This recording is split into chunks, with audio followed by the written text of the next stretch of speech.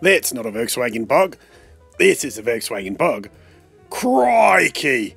That's a huge bug. Behold, the eighth wonder of the world. This is not an illusion. This is not Photoshop or whatever the video equivalent of Photoshop is. This guy took a 1959 Volkswagen Bug and scanned every part, took it apart, and then told the computer to make parts that are 40% bigger. So this is a 40% bigger Volkswagen Bug reproduction.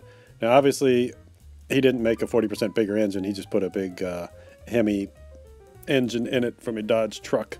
But there you go. If you can't fit the family in your Volkswagen, just supersize it.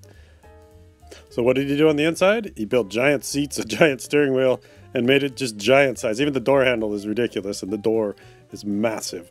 So it's just a big, giganticized Volkswagen Bug. That is the actual 1959 original to the left there, and to the right is the giant model. And of course, I think if you have to ask why, you're missing the point.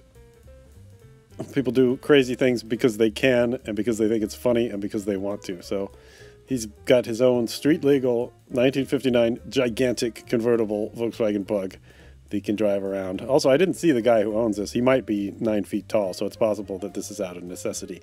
But whichever way, I say this is pretty awesome. It was the awesomest thing I saw today.